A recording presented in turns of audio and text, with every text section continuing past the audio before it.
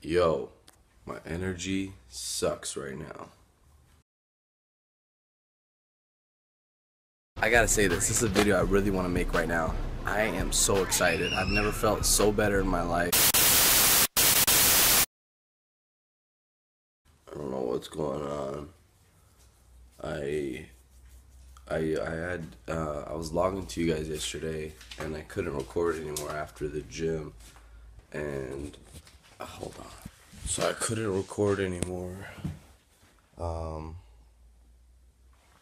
Just camera just ran out of space, and I had dinner at my sister's. I had some tri-tip steak, probably like 4 or 5 ounces, and then romaine, slice of cheese, and like some turkey slices and artichoke dip.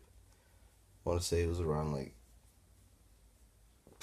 700 calories. I'll be honest, like I haven't really counted calories the past 3 days, and then I just felt this huge urge to eat something sweet.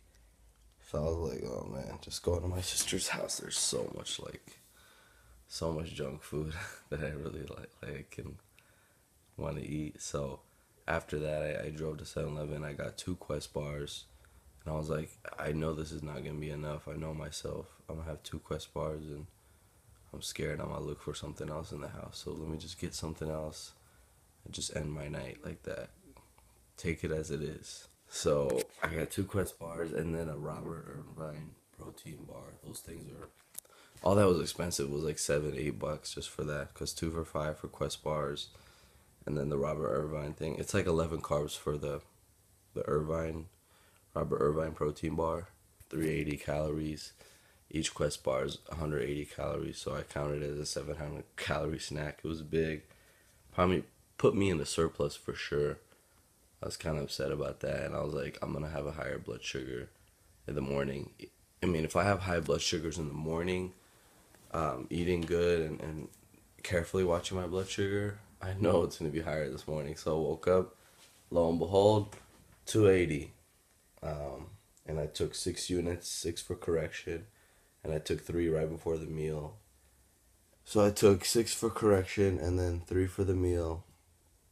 I took 6 at like 9:35 a.m. and then I started I snacked on a cheese stick, some walnuts.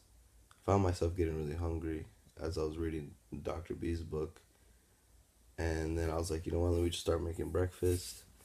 And it was like 10:30. I started eating, so I pre-bolused pretty well, but pretty sure my sugar's gonna be still on higher in the range.